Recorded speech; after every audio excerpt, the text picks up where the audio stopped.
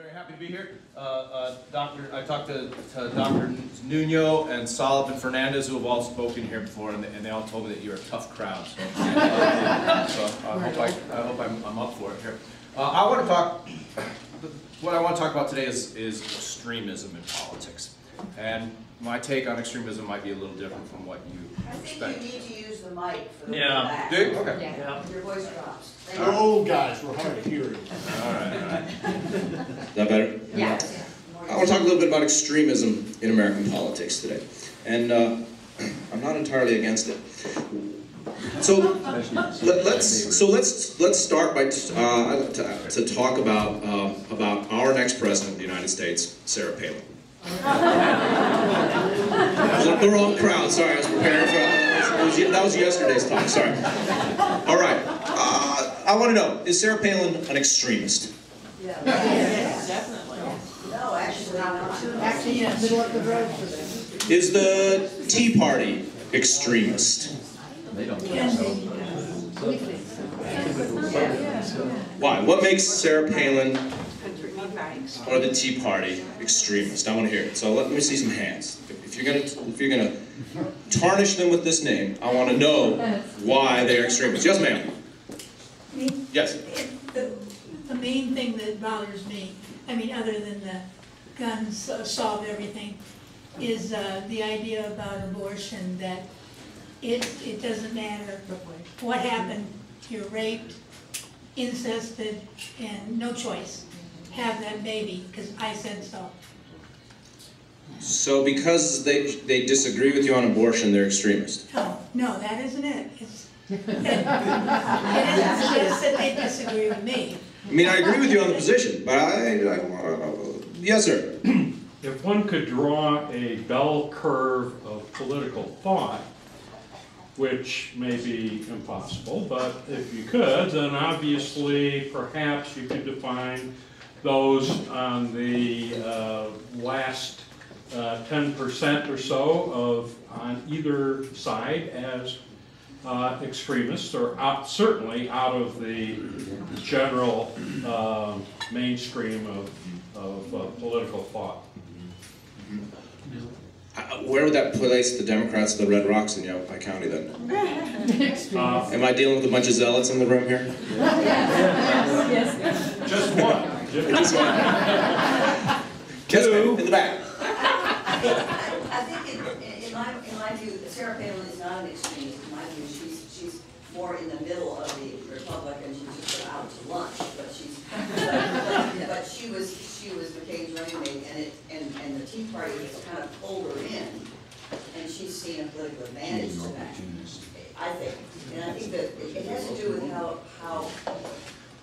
how much government folks want in their lives, or think they want in their lives. I think. Would you regard the Tea Party as extremist? I would say a lot of them are. They're a mixed bag. They're a mixed bunch of folk, but I think a lot of them are. All right. What would make the extremists in the Tea Party extreme? Just stay out of, just tear down as much public funding and as much, except don't mess with what you're already funding for me, of course, but tear down as much public funding for anyone other than me as you can, and it's hard work and pulls up by our own bootstraps, and if you don't succeed it's because you didn't deserve to, and all of that jazz. Okay. I think. All right, fair enough. So then again, it comes down to their politics that makes them extremists. Let's take one more. Yes, sir.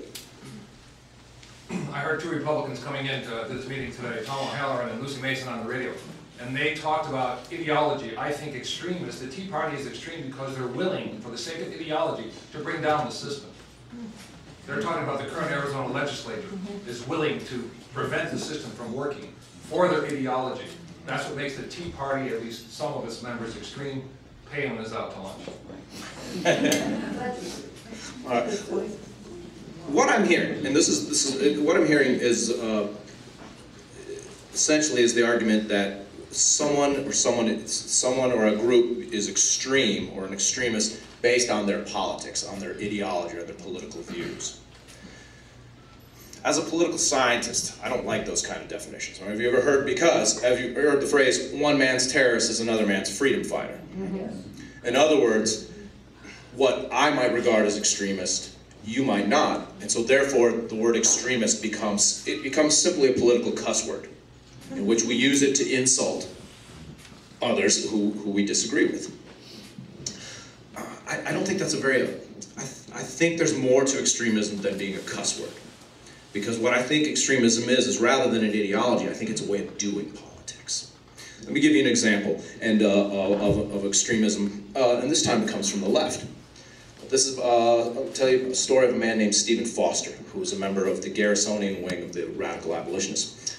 And in 1841, Stephen Foster walks into a church in Lynn, Massachusetts, to the Congregationalist church, and he walks in, sits down. The Reverend Mr. Cook is preaching at this time, and in the middle of Reverend Mr. Cook's sermon, Mr. Foster stands up and in the middle of the pews and begins denouncing slavery and denouncing the church, that particular church, for being complicit in slavery, for not allowing abolitionists to hold meetings there, for not speaking out.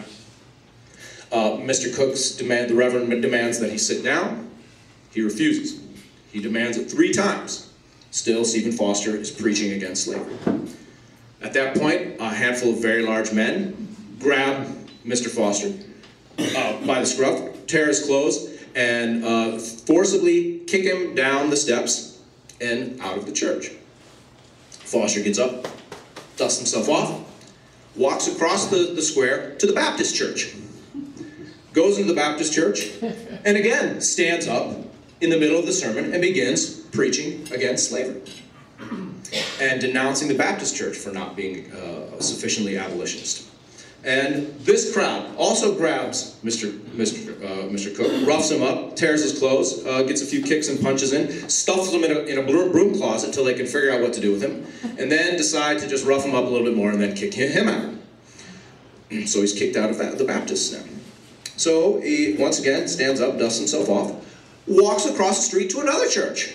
And this time he goes to the Quakers. Figures the Quakers, well, they're pacifists, there'll be no problem. So he goes to the Quaker church and again stands up in the middle of the sermon and begins to denounce slavery. This time it's the ostensibly nonviolent friends who take him, grab him by the scruff of his neck, tear his clothes, and rough him up, and again physically throw him out of the church. He once again dusts himself up and then finally and walks across the square until he holds his own abolitionist meeting later that evening. Now, Stephen Foster, by the end of the summer of 1841, has been kicked out of 24 churches, twice from the second story. He's been arrested 4 times, and he nearly created a lynch mob when he accused the U.S. government of being a wicked and nefarious conspiracy against the freedom of 4 million of our countrymen, referring to the slaves. Now, how many of you here would regard Mr. Foster as an extremist? Absolutely. How many of you here would hope that had you lived in 1841, you would have the courage to do the same thing he did? Absolutely.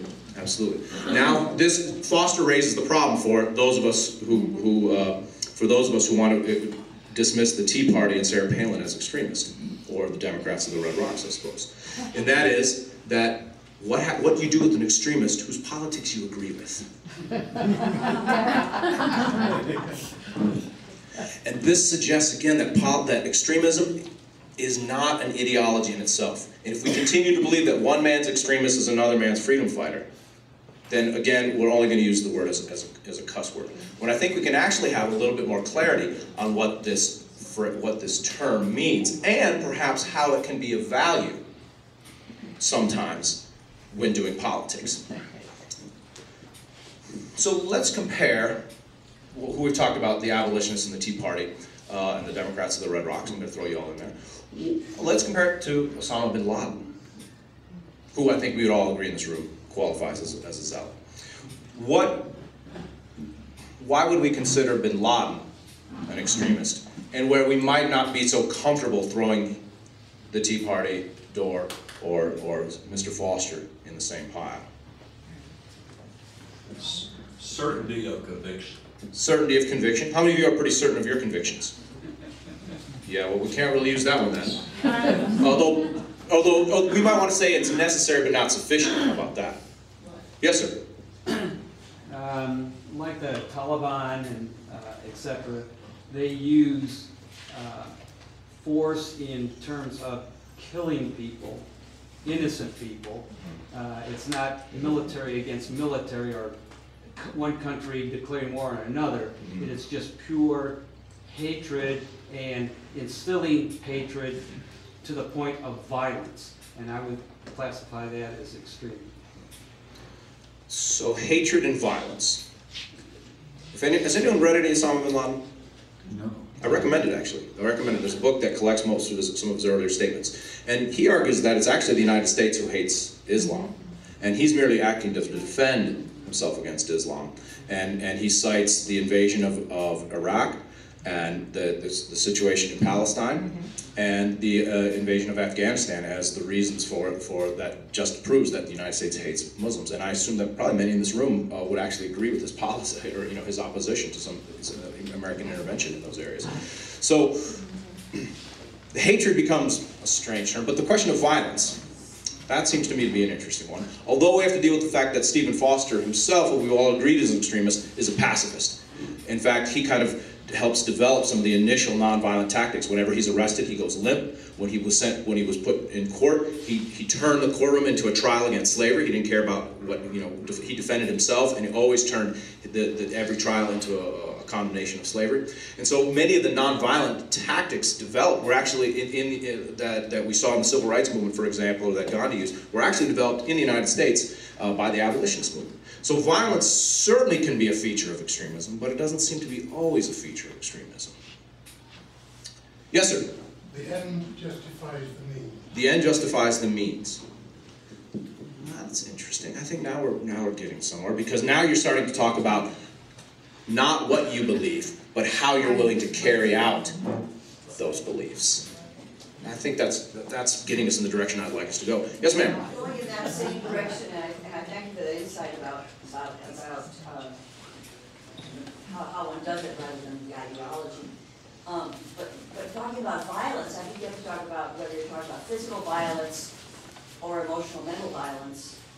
Because in fact, what I would argue that Stephen Foster was committing violence against those churchgoers by interrupting their worship, which I consider not a good thing to do.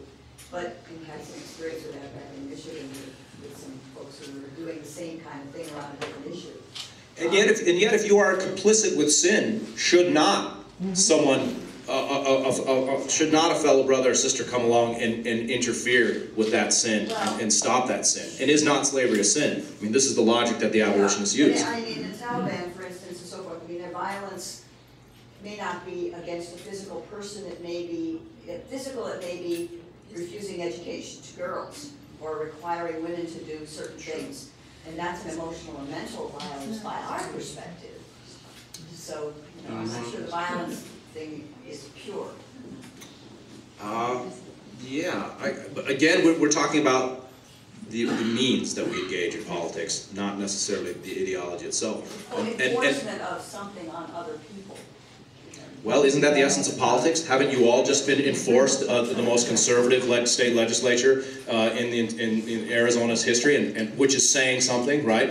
Coming from Arizona, right? I mean, that has been, so majority rule is coercive in its very nature, in a sense, right? So in extent, if we want to talk about coercion, there's certainly a range of kinds of coercion, of which emotional coercion can certainly be one form. But politics is almost, maybe I'm cynical because I'm a political scientist, but to me politics is coercion in a sense. And we've simply in the United States find ways to make that coercion, constrained and limited and generally, non-painful. Yes, sir? Policies that lead to the domination of one person or group. Policies that lead to the domination of one person or one group. Well, again, I would refer to this election as could we argue that fits pretty well? Well, let me put in the complete domination of one person. Complete domination. Well, I mean, that's certain, I would say that that would work with